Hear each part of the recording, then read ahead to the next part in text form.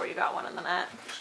Yeah, no, I think we had a lot of chances, and their goalie played stellar both nights. I mean, I don't know how many shots we ended up putting up on him, but probably around 80, and you know, he didn't give us really any room for error, and I mean, we had a lot of chances, and we just couldn't bury there for a while, and you know, we scored some dirty goals, and I guess that's what it takes. You know, they're a hard team to play against.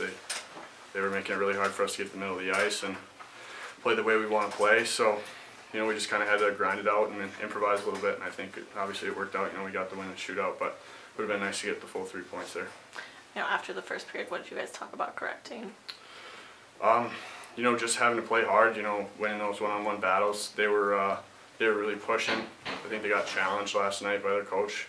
You know, we come out and blank them and put up 3 goals, and they came out and they were hitting, and they were hard to play against, and they were really clogging up the middle of the ice, and we were really stressing that we had to do that. They were kind of locking on our wings coming out of the zone, so we kind of started going high off the glass and having our weak side winger come across and pick up that puck, and I think that really helped out a lot for us.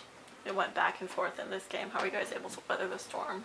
I think just our conditioning. You know, we're a good skating team, and I think we're very well conditioned. You know, I think a lot of times our best period is our third period, and I think that really helps us out.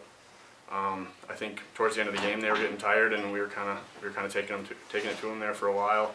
Just got that lucky bounce at the end there to tie it up, and you know, I think we just got to keep grinding and keep playing fast. That's what we're good at.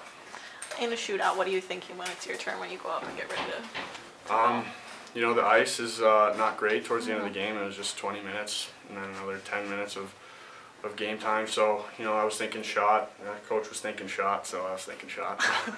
But I don't know. Last time we played them, I went in the shootout and I had that same spot open, but I missed it. So I just kind of went down and gave him a little better fake and shot it a little left and posted, and I guess that's how it works out. Robbie had some big saves in the shootout there. What did you see from him?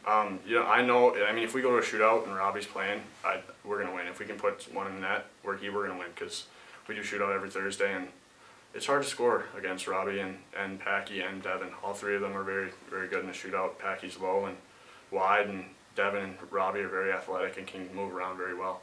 So I wasn't worried at all about Robbie even. I mean, his first shootout, he was very calm and composed. Did a great job. Thanks. Thanks.